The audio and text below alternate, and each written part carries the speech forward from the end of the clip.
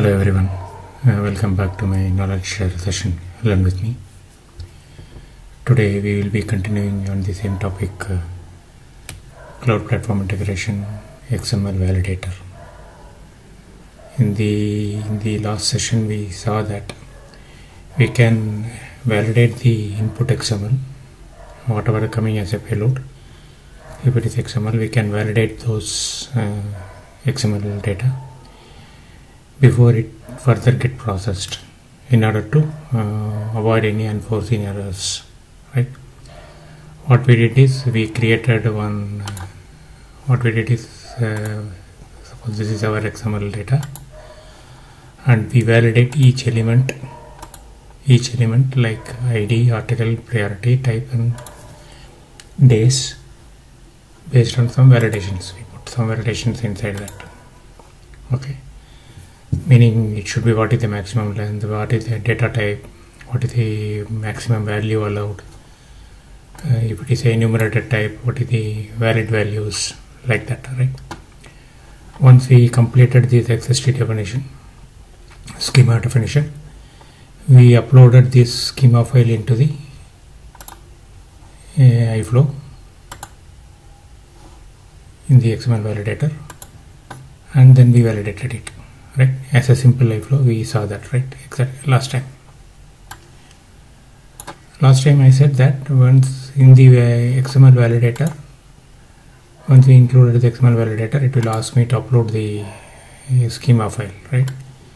Along with that, there was one checkbox we left open, which means prevent exception on failure.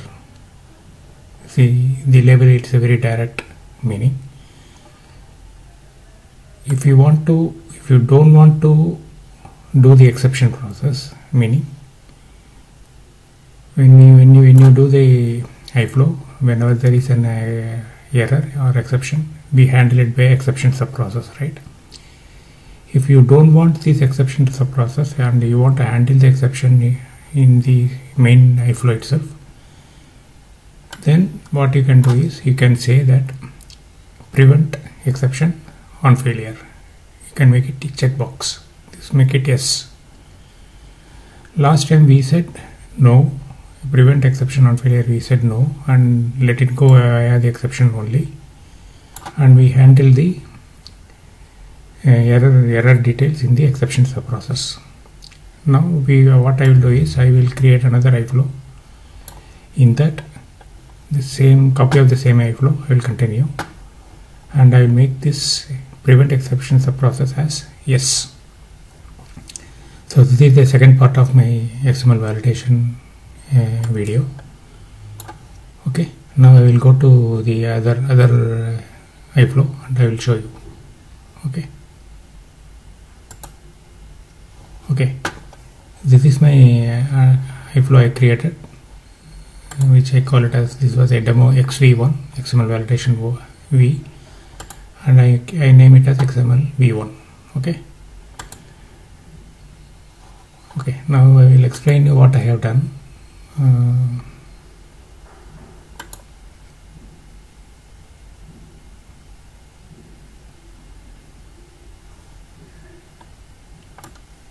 I'll explain what I have done. I just take a copy of this. Up to this it is same, only the changes in the XML validator palette. In the validation I put checkbox, right? So I don't want any exception subprocess as such. As you see in this previous program, I put some exception subprocess. Now I don't require any exception subprocess because this exception subprocess will be prevented by this checkbox. That means even if you put exception subprocess, that exception subprocess will not be executed. Okay, so what I did is, instead I created one router here. I set two paths. One is a all OK path. Okay, all OK path, that means no error. I made it as a default route, so no condition. And the another path In the another path, I created the condition. This is a standard condition which whenever an exception occurs, this property will have some value. That means $header.SAP XML validation result. This is the system variable, system parameter that will hold some values. That means there are some error values. Okay. So $header.SAP underscore XML validation result not equal to space. So then this part will come. This path will be executed. In the then I want to display that error, right? So I created one content modifier. In the content modifier, I just created one expression called same thing, $header.SAP XML validation results. I am displaying it. Okay. What we will do is now, okay, for the time being I will remove this. Why I write, I will explain it later. Okay, I will save it. Instead of deploying it, I will simulate it and show you. Okay. So simulation starting point and simulation ending point.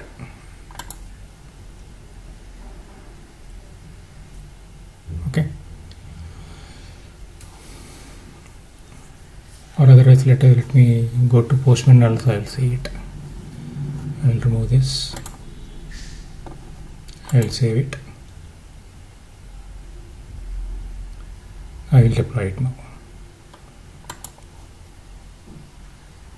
Okay. Once deployed, I will go to Postman and show you how it works. Then I will explain you why I used a Groovy script also. Right. Hope now you got the point. Till it get deployed, I will explain you back again. So in the XML validator, I am not using this. I am not using this exception process, so I prevent it. Alternatively, I used one router. I set two paths. One is a default path which is having a no error. Other one is another path which is having an error. In that, I have a content modifier, and in the content modifier I am displaying the error message as it is. Whatever the error message comes in, I am going to display it as it is. Okay, that we will see it in a Postman. Then we will come back again. Then I will add some Groovy script to enhance that error message so that user can read it. Okay, we will once it deployed, we will go to Postman and see that. Okay, now I am inside the Postman. I will execute the XML now. Now in the XML I simulate the error. I made ID is greater than 6, and in the priority I put H here instead of 1, 2, 3, and the enumerated values it should be infra, but I put infrastructure. Okay, so let us execute this. Now the output should give me the errors on the 3 items. Okay, I will execute it now.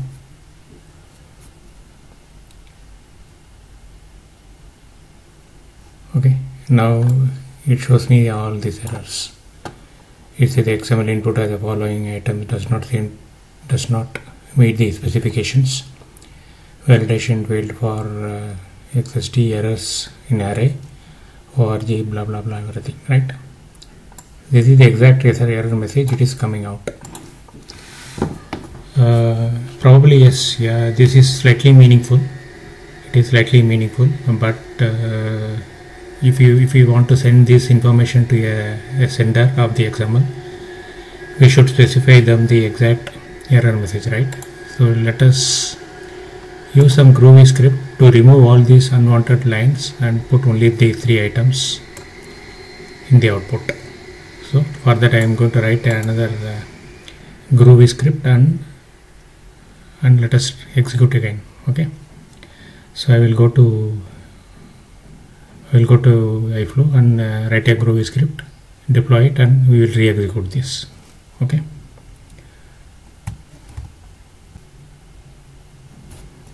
Okay, I'm back to the this iFlow. So this is the path we are going to come in. XML validates. There is an error, so it come to this path. In the content modifier, we modified the things, right? So here I'm going to write another Groovy script here.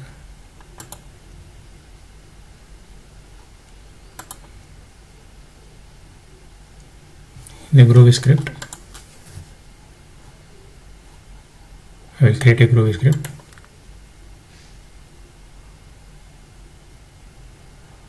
So by default it gives me some things which I don't want now. I will remove all these things.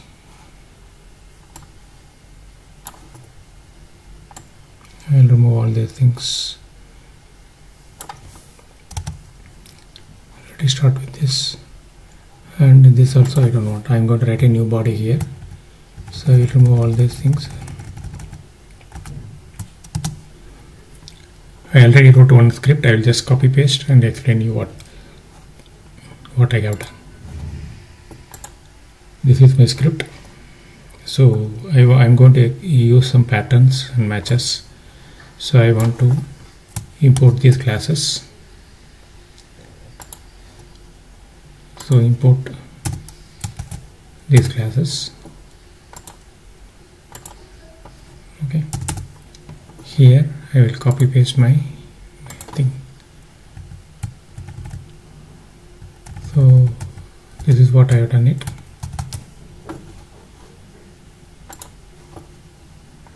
I will copy paste it.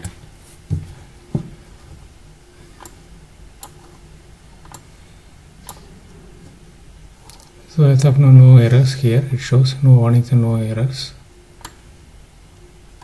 Okay, I will explain just simply. This definition. We define the body as a string. If the body is not null, then I create one string builder. Then I create one object called pattern. Then I create one object called matcher. So matcher find this pattern, matcher group with org. Sorry, this pattern compile will using the regex. Using the regex, a pattern will be stored. Right, it will find out all the error messages which start with org. Right, this is what we are seeing, right? All message with org. So it will pick up all the message with org and store it in the matcher dot find. So the matcher dot find become a loop. As many line item, that many loops it will be there, and it will append to a string builder org errors. Right. After that, just for log purpose, I put as a property also org error, and also modify my message back to the new org errors as a set body. That's all. This is what the Groovy script is doing. So let us apply this.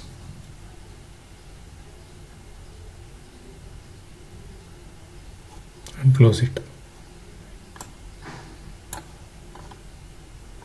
Let us apply it. So no errors, and I'll close it. Okay, now the Groovy script is ready. I will save it.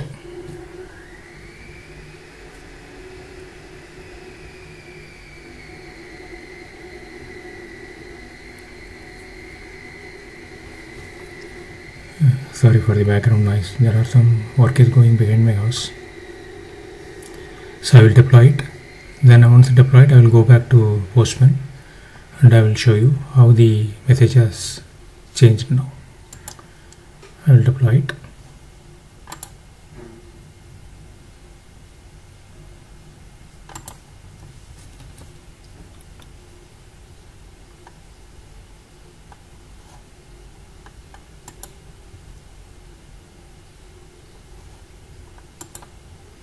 Okay, we will see to Postman and see that once it is deployed, I will go to Postman and see it. Okay, the deployment is over. Now I am going to re-execute the same iFlow with the same set of error simulation and do that. So you saw that previously the error message was like this. Now after the Groovy script, I am expecting only these 3 lines should come. Okay. Now let us see how it works. So I am executing the same script and let's end it.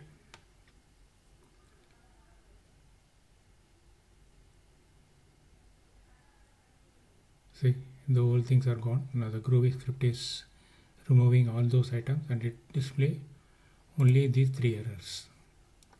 So these 3 things we can send it to the sender via a mail using a mail adapter. Okay, that's it. So hope you understand the XML validation process as a whole. One with